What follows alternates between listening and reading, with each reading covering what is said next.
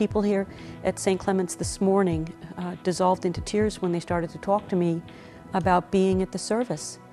That some of them were struggling with some faith issues, and it was as if that service took all of the things that they were struggling with away.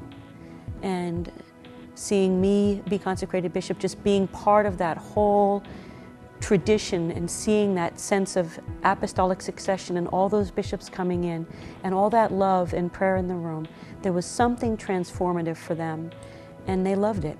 And they dissolved into tears today. More than one, actually about 6, which was wonderful. Which was, what more can you ask for a day? I was here today. I had the honor of being at the cathedral, the ProCathedral of St. John, and I loved what I did. It wasn't that I did too many things that were new or different, but I preached, I celebrated the Eucharist. Those are things that I love to do. And I was able to give an Episcopal blessing. And my prayer is that the more people encounter people like, more bishops and priests and lay people encounter people like Mary Glasspool and Jean Robinson, they can cease seeing them as gay, they can cease seeing them as male or female, they can see them as beloved children of God who love Jesus Christ and want to do ministry in His name.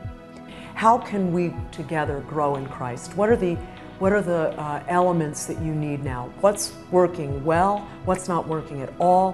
What kind of resources do you need to have access to? And again, what can I do to help that happen? Is it communication? Is it some concrete resource? Money? Connection? Can I introduce you to some people who may have some gifts and skills that they can bring to this endeavor? And it'll be different in different places.